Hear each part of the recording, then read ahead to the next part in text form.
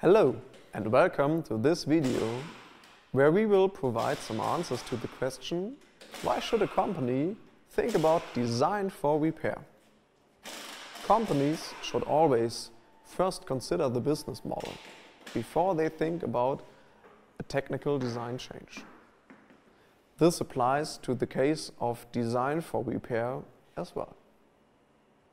We look at 3 points when answering the question as to why companies should design a product for repair.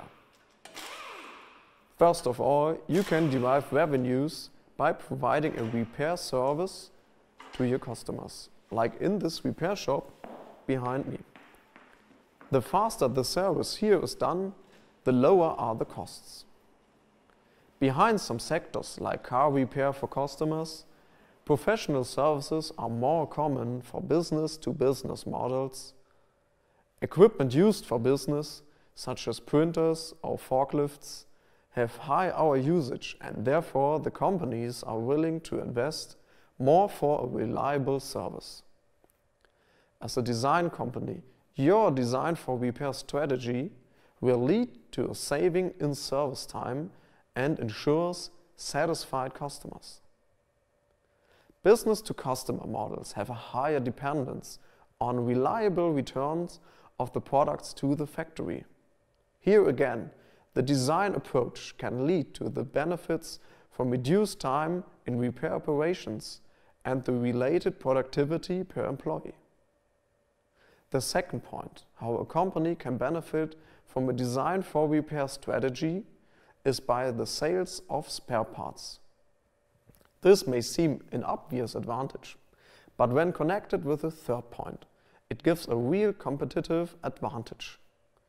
This third reason is to provide market distinction by the products being easy to repair by the customers themselves. Because of the rapid growth in customers' self-repair, this can be a significant driver in the purchase decision process. So this last reason is more driven by B2C models and builds the connection to the aspect of customers' demand for a design for repair. We will have a more detailed look at this topic later at this week. Let's assume your company has decided the design of the products for ease of repair. Which design decisions are now important? First of all, the product should be easy to open. That means ease of access to all components which might easily be damaged with the least amount of effort possible. For an easy access, ideal solutions include simple designs where no tools are needed, using clips, push and slide solutions. Screws are good, but keep it simple. Use as few joining elements as possible and all of the same type and size. Avoid glues, bonding agents and welds, and especially for joining the parts of the outer case. Use standard parts and standard lubricants. Keep in mind that during the maintenance, no critical security conditions should appear.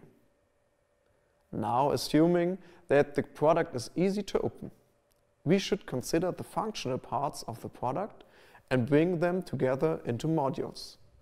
When you think about the business model, where you deliver a repair service to your customers, the service time and the costs will decrease due to a quick and easy change of failed or damaged modules. A modular design even makes upgrades easier to facilitate. The failed module could be repaired, remanufactured, or if beyond economical or technical recovery, it should be recycled. Please keep in mind that design for recycling with considerations makes the design for repair approach feasibly in a circular economy. In the following examples, we look at 2 very interesting and progressive ideas where companies carefully consider the functionality of the products and therefore benefit from a design which is made for repair. In the first example, a B2B repair service is provided for coffee machines by 3Temp and will be presented by our colleague Anna Karin. Behind the concept of easily repaired machines, please observe the design, which is made to be opened easily with access to all functional parts, and modular with a replaceable brewing unit. As an example of a B2C model, David visited the Homey company, which offers washing machines to customers, including a full repair service. Homey therefore benefits from machines which are easy to repair.